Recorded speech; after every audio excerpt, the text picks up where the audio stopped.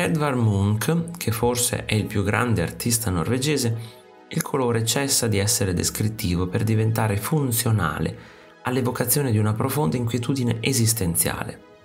Munch si immedesima con la propria arte, rappresentando la sua intera crescita interiore e il rapporto conflittuale con le donne. Una ricerca che raggiunge l'apice nel cosiddetto fregio della vita, un ciclo di opere incompiuto che comprende alcuni dei suoi più celebri dipinti, l'urlo e il bacio alla finestra per l'appunto.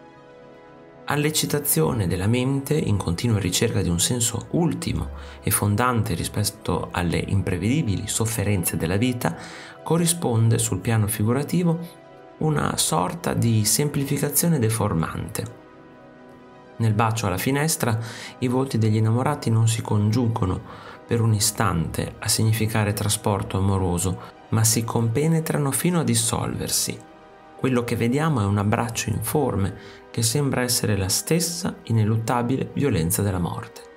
Se questo è amore, la morte non potrà che essere ancora più inquietante, inumana e mostruosa. E in effetti Munch ce ne ha dato prova spesso con le sue opere in cui colori, pennellate e composizione concorrono nel creare immagini di una profonda inquietudine esistenziale. Se ti è piaciuto il video, iscriviti al canale, lascia like e condividilo con i tuoi amici. Ti invito anche a visitare il mio negozio. Un saluto e al prossimo video di Artesplorando.